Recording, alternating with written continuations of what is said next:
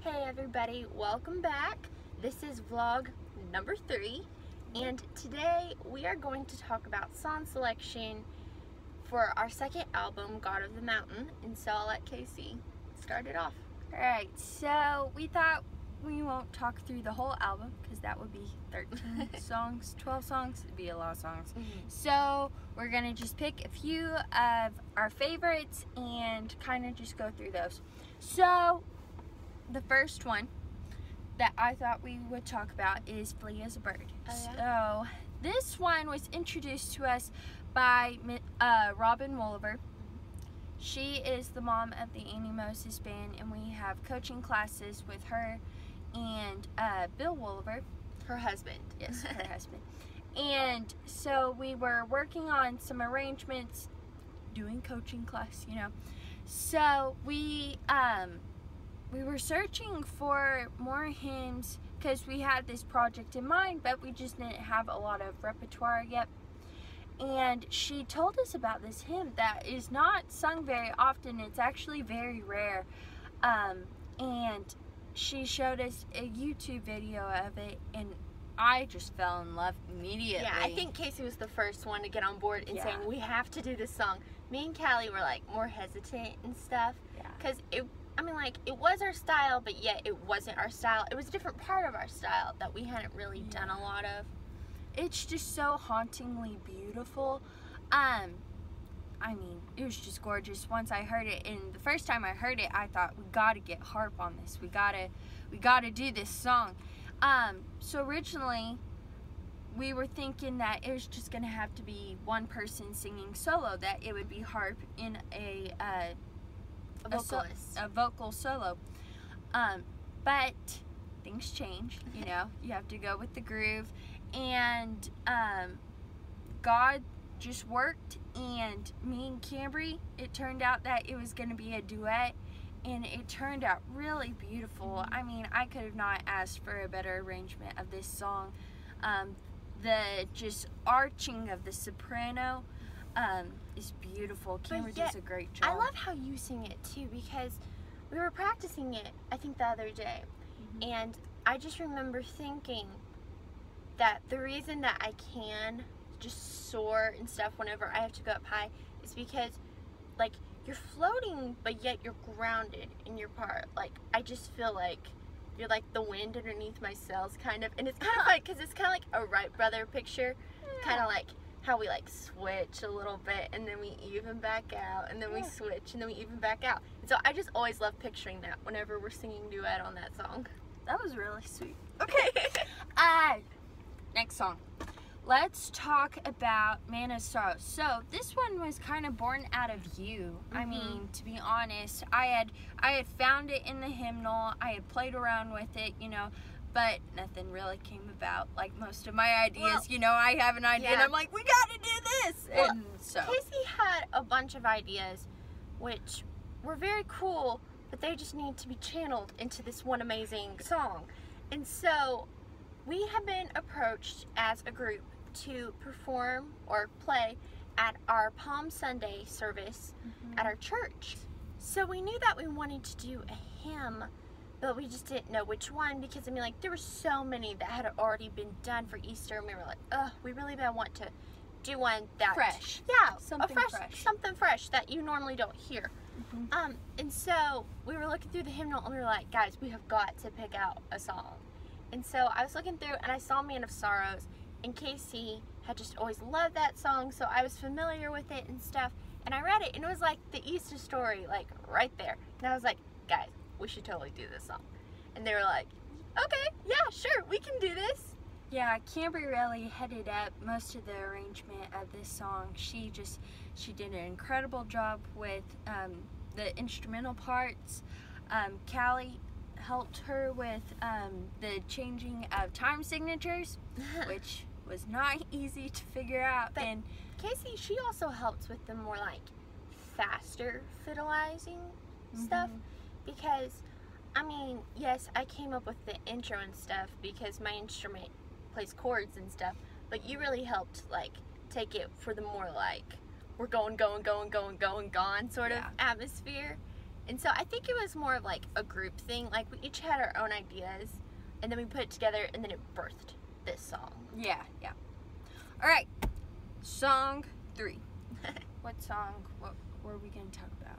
Rock of Ages. Rock of Ages. Okay, this song was, I don't know technically who came up with the idea to do this song, but I know that God confirmed it through Callie. She was reading a book, and it quoted part of the hymn, and so and that really tied into our theme of Moses. God of the Mountain was actually kind of the story of Moses. As we were picking these songs, we really just saw the story coming to life through the theology and doctrine of the songs, which was really cool, you know, because at first we were just picking random songs. We're like, oh, that'll sound really good in Camry's voice, or oh, that'll be a whole lot of fun to arrange.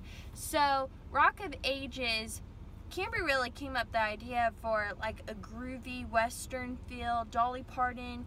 Well, we knew that we didn't want to do something traditional, because I think that's what we dealt with a lot with this album.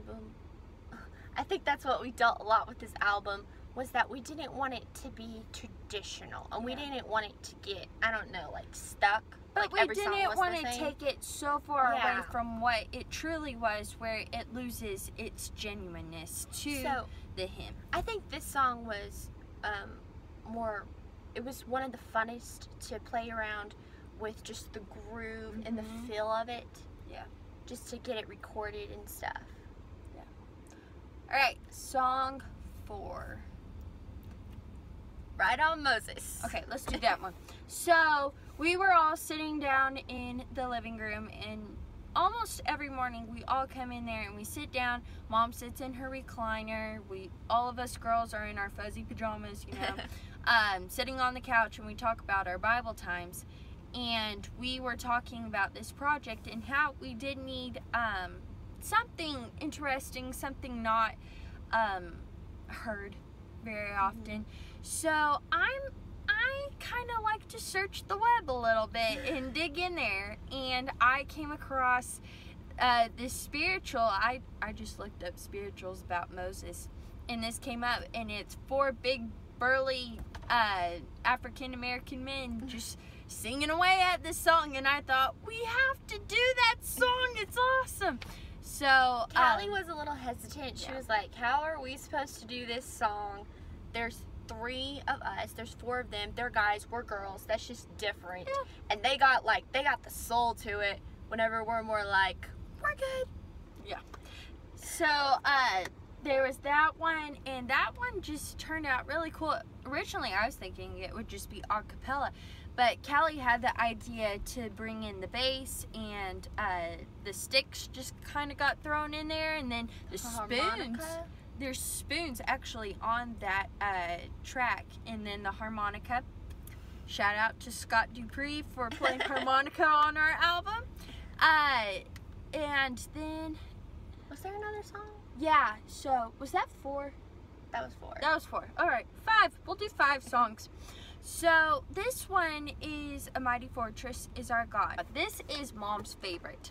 And of course, it was the hardest to arrange because it's just monstrous. It is just a huge, huge song, and it's a long song. I mean, it's a big song. And so we had so many ideas, and we were trying to figure out how to keep it interesting, how to not let it die, you know, pretty much, where it just kind of crumbles. But this song, it just turned out to be a really cool song. You and Callie really headed that arrangement up. Yeah, I had the idea of the whole instrumental part. I knew kind of what I wanted the piano to sound like, and I based my violin solo off of God Rest Ye Merry Gentlemen, Annie Moses Band. They have a section where it's just Alex and Annie playing, and I knew I wanted to kind of do something like that, and it took forever to write out. It was all in my brain, but I was like, all right, I gotta transcribe this. So that one just turned out to be really cool. Mhm. I'm trying to think of anything else. Sweet Hour of Prayer, we've always really liked that one. And yeah, that's one of my favorite hymns. and it says Mount Pisgah. So when we realized that this was all about Moses, we were like, okay, that's going on there. But I think that's all we're going to talk about. The rest, I don't know, we might make a second video about it. So stay tuned. Stay tuned for more. So, a couple of updates. One, we released Cinnamon River's music video, which turned out to be super awesome last Friday. Yes. So that came out. That will be the link in the description. Also, another link in the description will be Vlog 2, which was released last week. So, make sure you watch that one. That one was really good. That was an interesting vlog. So there's that, and then number 2. Number 3. All right. We have the September 28th concert coming up for Rose Rock Daughters. This Saturday. You want to buy your tickets? This is gonna be awesome. We've been working on this show for a while, and we finally got the lineup all done. So it's gonna be amazing. We are so excited about it. So it's $10 per ticket. There's a $40 family discount. You can go to our website, Rose Rock Daughters. There should be a banner up above. You click that banner. I'll also put the link in the description for that. I learned what the etc. part was from last week. It's description. That's what it's called. I know, I noticed that. I was like, man, she's sounding so professional today. Link in the description. So, was there anything else? It's at 7 p.m. It's at 7 p.m. Bring your friends, bring your dogs, bring everybody. Bring your neighbors, bring somebody off the highway that you just met. Yep. Bring everybody. Bring everybody. So, I think we're going to close out with that. So, also, there's always merch on Rose Rock Daughters website. So, don't forget to get your shirts and ball caps and stickers and whatever else is on there. Posters. So, all right, we will see y'all later. Bye.